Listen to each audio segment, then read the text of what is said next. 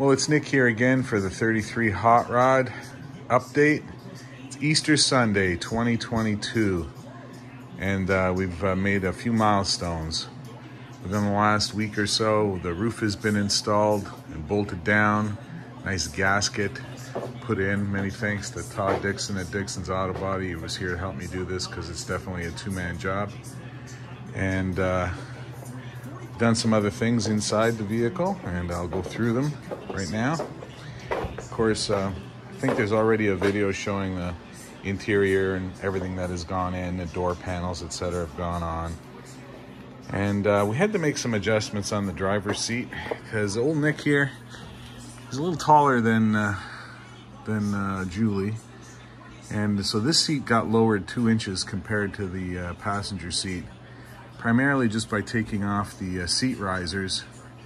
And again, thanks to Todd, he made new bracketry so that we could bolt this thing down in the existing holes that we had. And so she's down and I fit, just barely, but I fit, and that's a good thing.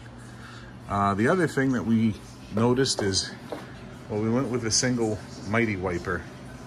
Now that's a Mighty Wiper with a 1.5 inch stem, and you have to, sort of make this outside piece the same shape as the roof and put a rubber gasket around it. It isn't pretty, but it'll work. There's very little likelihood this will ever get used, but it does work. And we wired it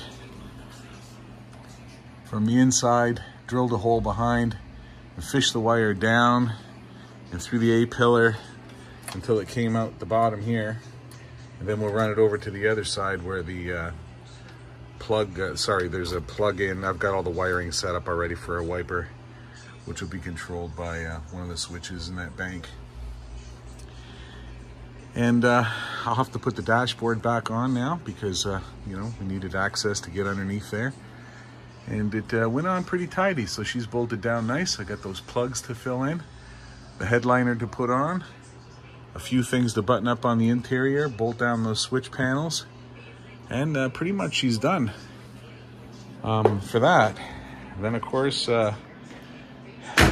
got the hood release put in and mounted it into the inner rocker panel on this side where the trunk release would normally be. That's where the hood release is, because the trunk release is in a different place in the back of the car. And of course we did the front end alignment.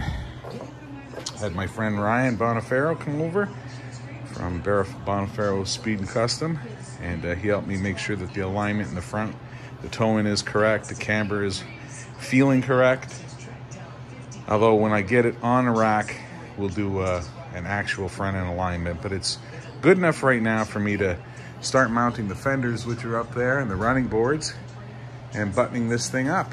The next couple of jobs that I'll do before that is get the power windows, and put the gaskets around the power windows, and get the power windows to stop at the top and stop at the bottom. That's a function of the Infinity Box system. I'll have to get the instructions out on how to do that. But other than that, she's getting ready to get buttoned up and finalized. And that's the update.